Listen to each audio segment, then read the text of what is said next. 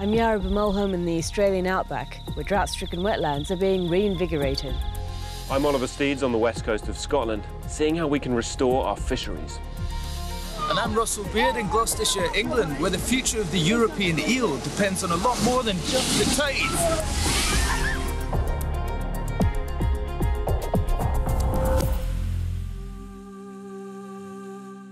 European eel numbers have diminished by over 90% in the last 30 years due to overfishing, habitat loss and man-made obstructions to their migratory pathways.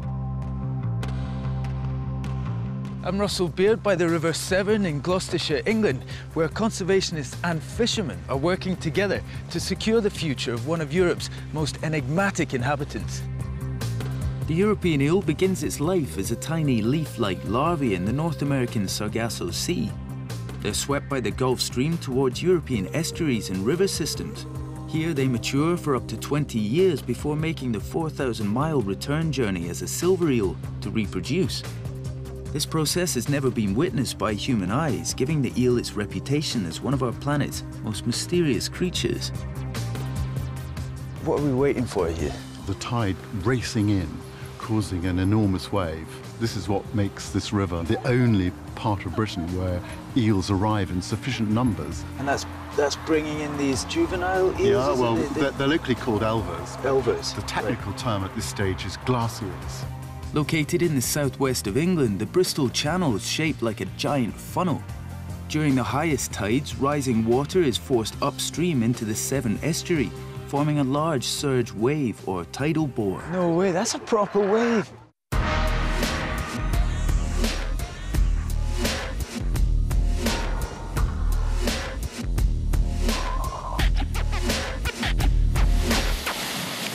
The bore we saw arriving came up the river, and you saw all that debris that it was carrying. Yeah. Well, it deposits it here. And this is exactly where the glass eels have been deposited. Within 15 feet of the ideal environment. There's no going back from this at the moment. So what's going forward? The Environment Agency here in the UK has pioneered some new work, creating eel passes when they climb through a tray of bristles and they can go up and round. These eel passes are being installed, but with over 300 barriers on the River Severn alone, it's going to take a lot of time and money. Something that we're already doing, which is very significant, is we're catching these glass eels from here, where they are abundant, to wetlands where they're not reaching, is part of the survival strategy of the European eel regulation. I mean, it's not what you think of generally, a fisherman catching fish in order to release them again. If you want to take fish and you want to enjoy it, you've got to do it in a sustainable way. We can't steal from the future anymore. So we come to meet Richard Cook.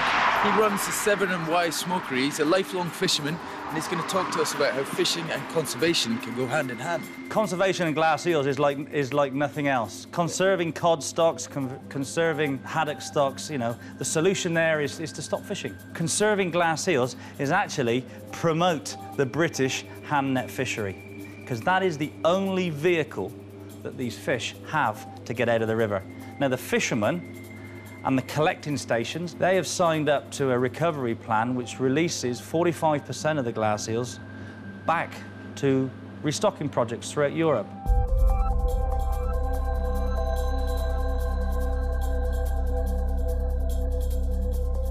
Why are we fishing at night? I'm not doing this to torture you, yeah? The fish only move on nights.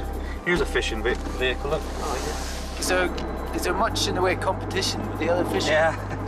The biggest man gets the best spot, you know? Right, so right. That's kind of how it works still. Yeah. So what's my chances of getting a decent spot then? You're in trouble, mate, yeah. We're fortunate tonight, yeah. We've got a couple of guys that'll look after us tonight. Over the past sort of 8-10 years, it's dropped. But this year is showing really good signs. Oh, that's an unusual... That is quite a crazy sensation. Look at them. Like I said, you've got to teach them respect. They swam a long way to get here. So if I can not lose one hour, I'll be happy. All right, so what?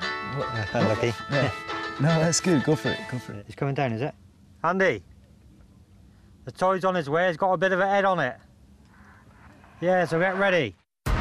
The evening bore brings the glass eels, and as the tide recedes, they swim into the banks. Licensed fishermen stay out all night to catch as many as possible, which they can sell for £200 a kilo. Yeah, we've got a few in here. Wow, that's a good haul. What? Just straight into this bucket? Straight into that bucket, yeah. The recognised statistic is that 95% of the glass eels that stay in this river will die in the first 3 months. Fish food? Absolutely. Fish food, they get eaten with birds, other fish, mink. We're not conserving something beautiful to look at. It's not like a Buick swan or a flamingo, yeah? Yeah. You never see these things. This conservation is about conservation of a food. I know it sounds crazy to eat the thing that we're worried about being extinct, yeah?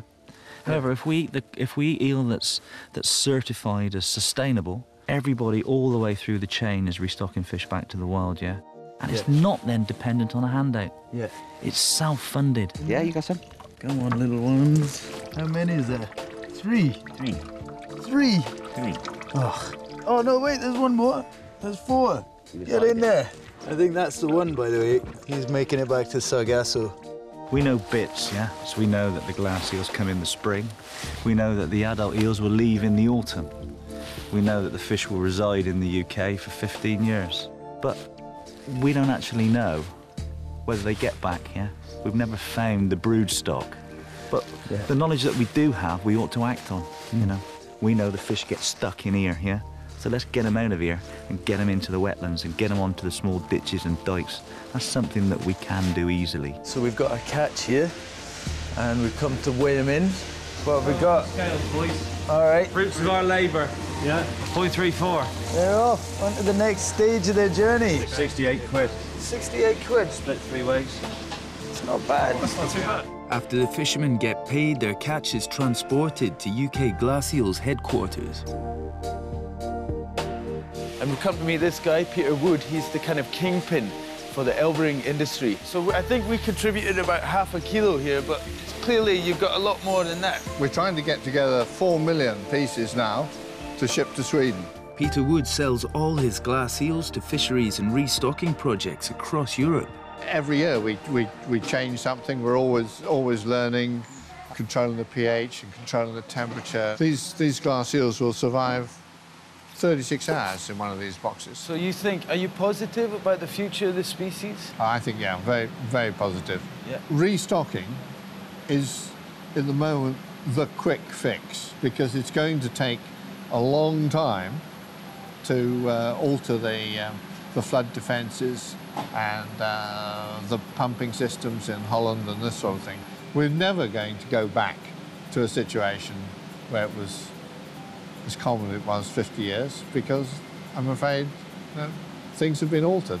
You know, we're living in a modern technological society now, and there is a small penalty to pay.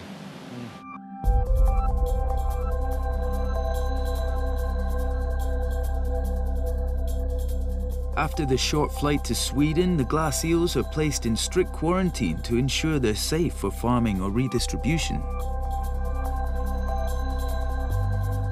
12 weeks later, we catch up with Richard Fordham at Scandinavian Silver Eel in Helsingborg. They've been farming and restocking eel in the region since 1984. And it's amazing that you can see them gathering underneath the feeder. Call them dancing eels. Yeah, they look like kind of Moroccan cobras. I'll get the waders. All right. I don't exactly know what we've got planned here.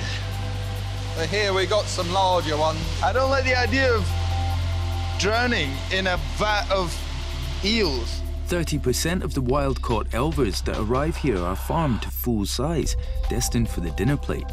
Whoa! Round smoking.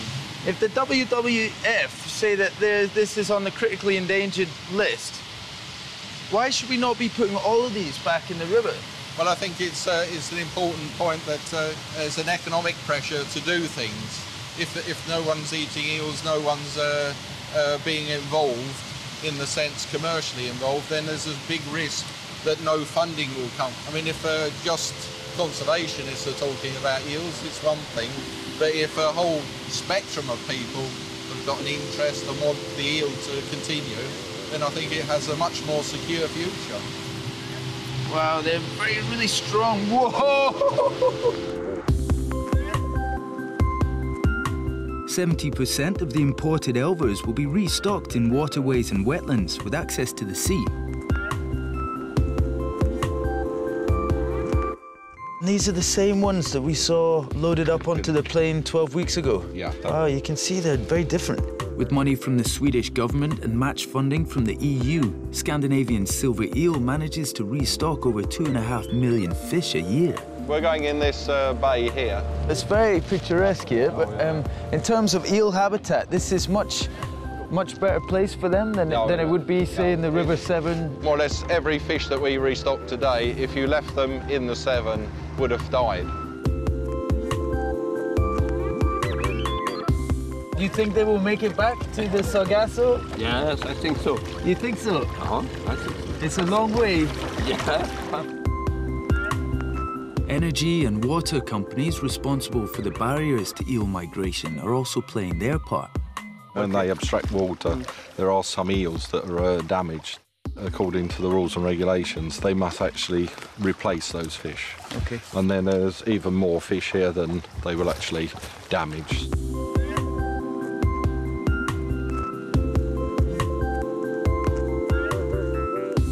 Here, it just looks like an eel summer camp, doesn't it? It's absolutely perfect. Wow, okay, so we're going with the net. Next stop, the Sargasso, is it? Yeah. Wow, Within good 30 luck, years. little chaps. It would be a shame if such a common species would disappear. Yeah. But it has a complicated life cycle, and that's the problem. Whether you talk to a fisherman, a fish farmer, a biologist, a conservationist, people really want a future for the eel.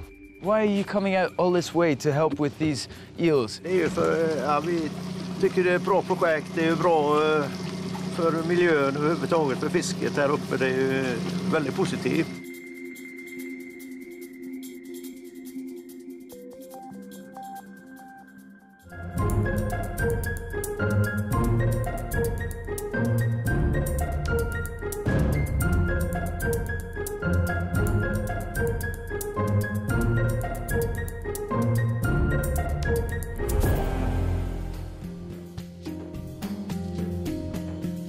The Murray-Darling Basin in the southeast of Australia is home to the largest river system in the country.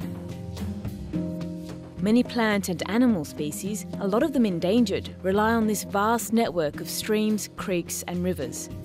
But extensive diversion of water for irrigation combined with prolonged drought and overgrazing has left farmers with arid land, not suitable for agriculture.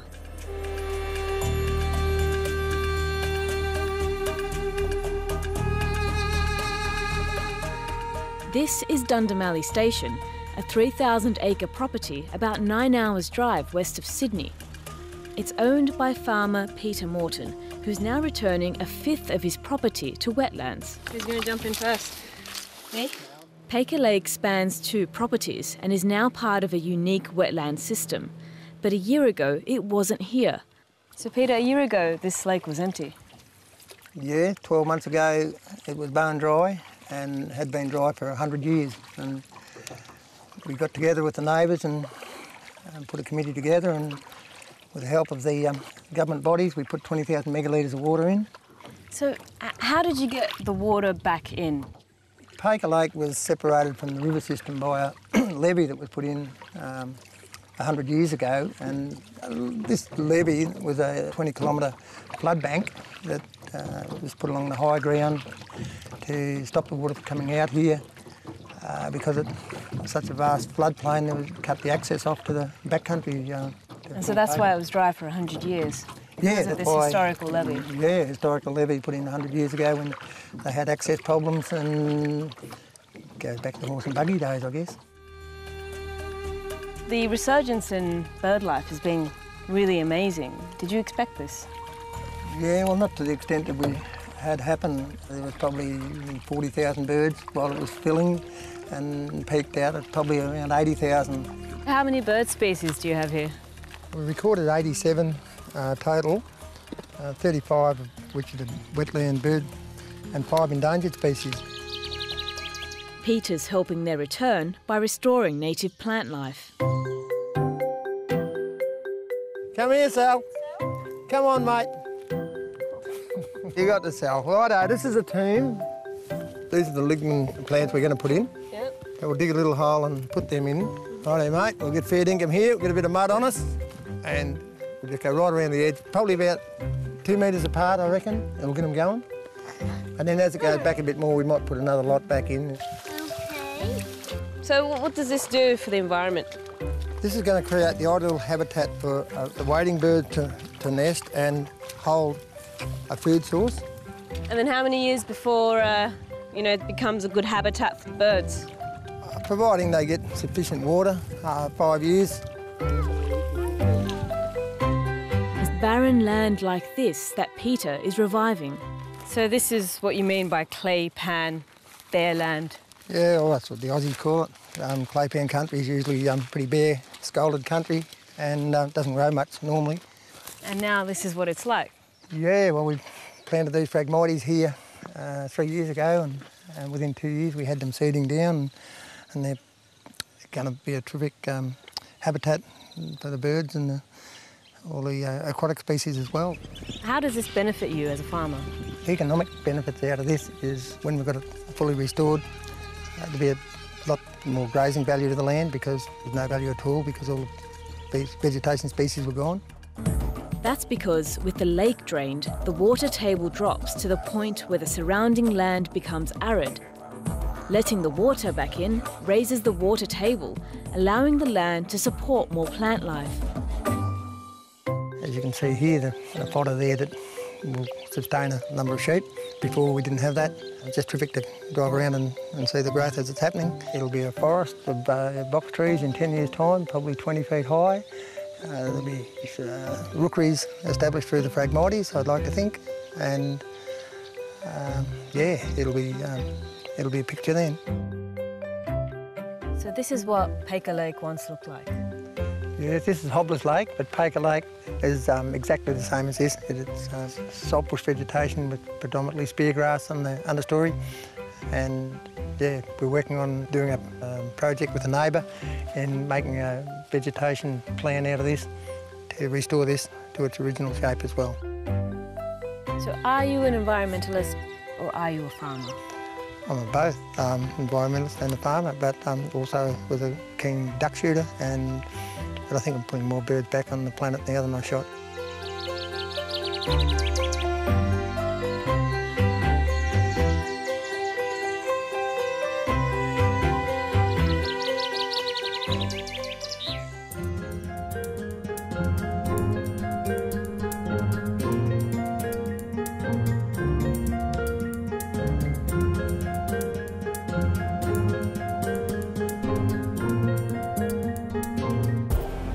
At current rates of decline, scientists predict our seas could be without fish within 40 years.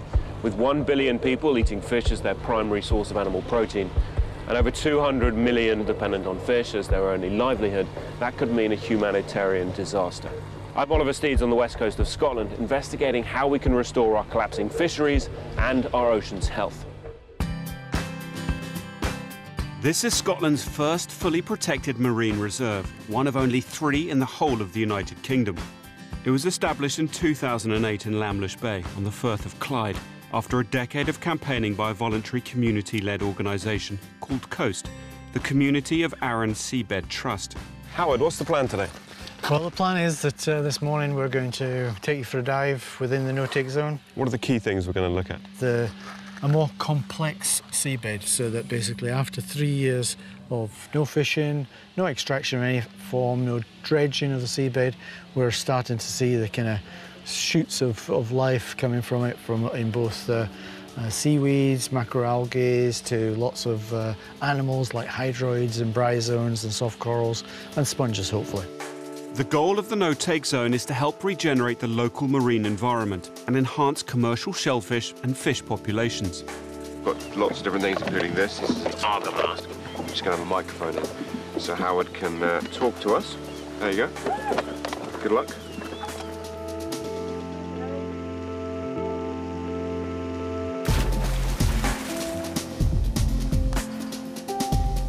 At first, the bottom looks like a desert, caused by scallop dredging and trawling, which plough up the seabed, hoovering up everything in their path. But then, a few signs of regeneration. Most of the growth you see on this little boulder here are hydroids. So they come in many shapes and forms. And what we've seen over the last 3 years is that the rocks and boulders in certain areas are helping with the spread of all these different species and all these animals out across into the sand and gravel substrate. So you can see the complexity of the seabed here. It's really just covered in hydroids and red algae that provides habitats for a huge array of fish, shellfish, young eggs. And then one of the most beautiful sights. A free-swimming scallop. Over the last 2 to 3 years of protection is the scallop numbers have increased, not only in numbers, but the size of the scallops within the no-take zone. In a spot close to the shore that has always been naturally protected from trawlers and dredgers, Howard shows us what the seabed should look like.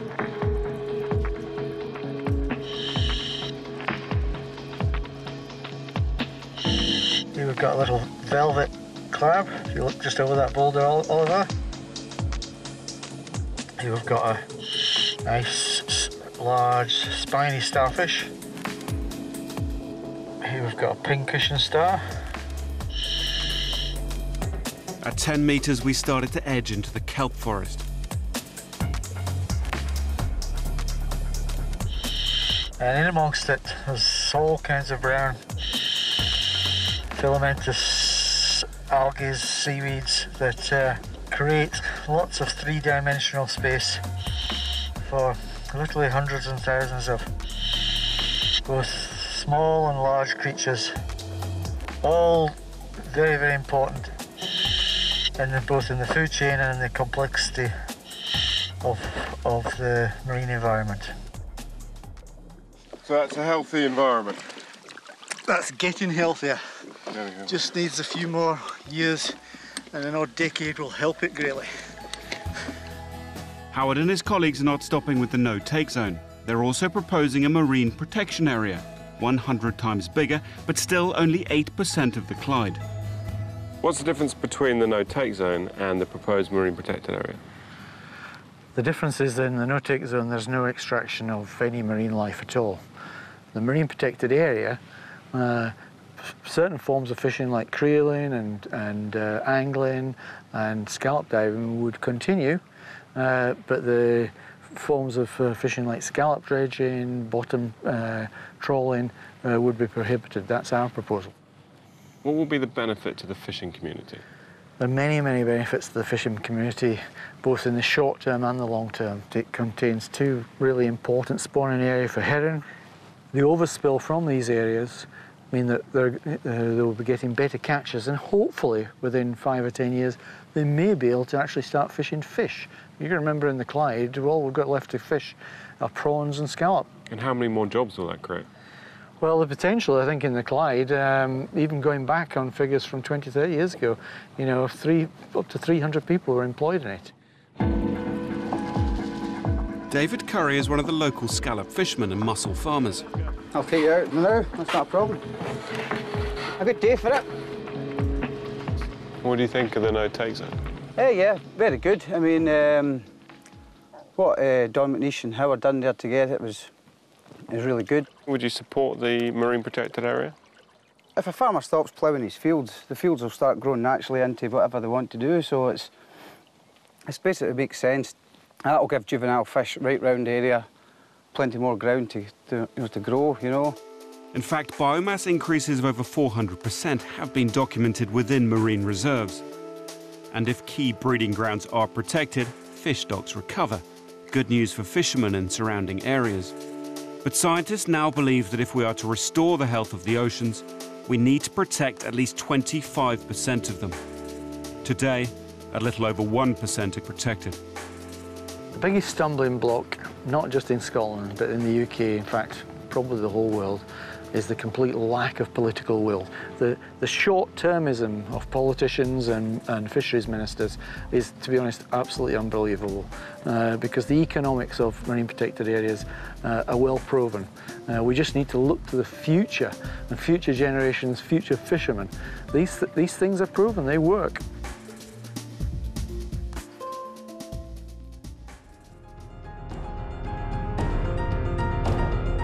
So start right here. To the bottom. Start right here with me. Right to the bottom. Right to the bottom. 1, 2, 3. Let's go. Whoa!